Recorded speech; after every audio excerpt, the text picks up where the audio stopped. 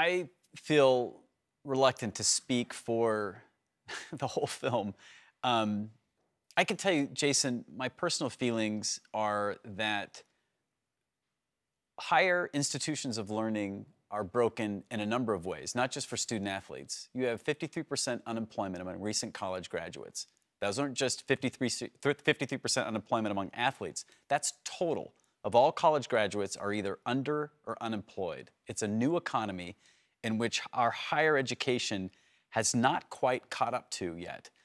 So you take an athlete that is a certified genius in moving their body through space, and you ask them to sit for an hour, sometimes two, to learn algebra. A very good question to ask is, how is this algebra class helping me get a Division I scholarship?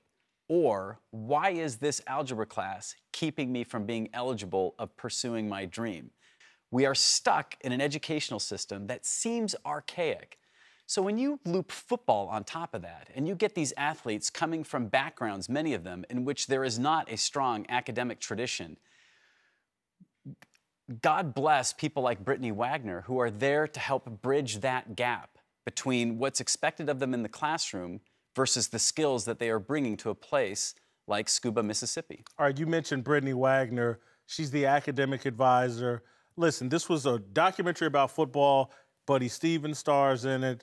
Ronald Ollie, a defensive tackle from a tough background, stars in it. John Franklin, that's probably going to be the starting quarterback at Auburn. He's there. The star of this documentary, though, is Brittany Wagner.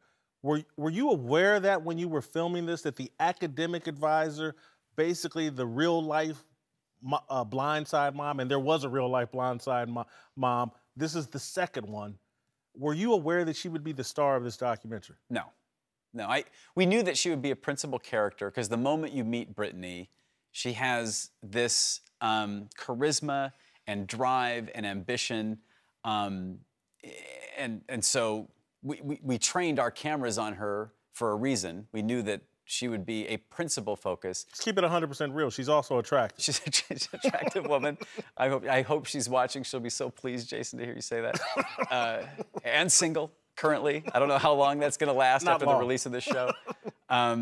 Yeah, she's fantastic. And part of what you try and be everywhere as a documentary film crew. When you're in a whole college campus as your palette, you want to paint with all these different colors. We were smart enough, to our credit, to place a camera full-time in Brittany's office. She completely opened it up to us. The players that came in agreed to allow those intimate conversations that happened between her and them to be filmed, and so much of the meat of our show is a result of that decision. Greg, I think you've made a marvelous documentary. It's perfect for the time that we live in. I played college football. I try to explain to people about sports' ability to bring people together across racial and economic lines. I think this documentary shows that there are good people out there trying to help disadvantaged people. It's a tremendous documentary. Thank you for doing it. Thank you, Jason.